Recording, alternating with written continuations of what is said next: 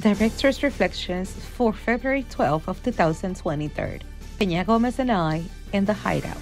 His life was at stake, and this time it seemed more likely that he might lose it.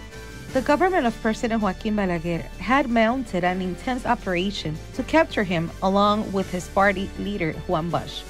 They were accused of being the political leaders of the guerrilla insurrection of Colonel Francisco Camaño Leño in February of 1973, 50 years ago.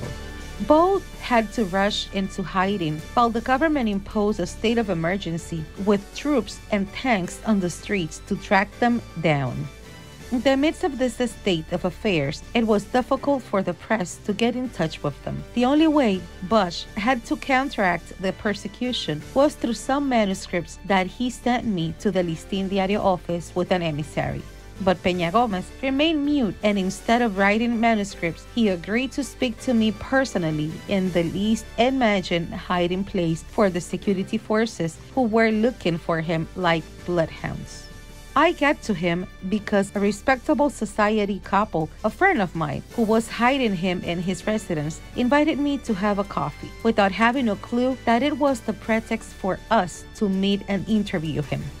As soon as I entered the mansion, Dr. Caonabo Fernandez Naranjo and his wife, Mrs. Nilda Socias de Fernandez, told me in a low voice, come up with us to show you something." We entered the attic of his residence, located a few meters from Balaguer's and the presidential security headquarters, and there was nothing more and nothing less than one of the men most persecuted by the government at that time. We greeted each other effusively, and Peña Gomez began to explain to me the arguments of his defense to reject any involvement with the landing of Camaño.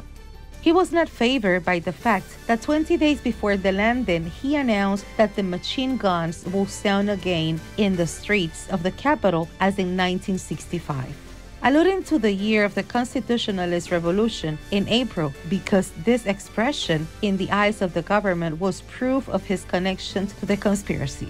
That was not the only interview he gave me during his prolonged hiding. Thanks to logistics agreed upon with the Fernandez Socias family, I returned other times to take their statements, being the only reporter who was allowed direct access in such a delicate circumstance. I never let it be seen in my notes that it was a face-to-face interview, but a statement sent to the newspaper, as Professor Juan Bosch frequently did with me, so as not to risk his life more than he was.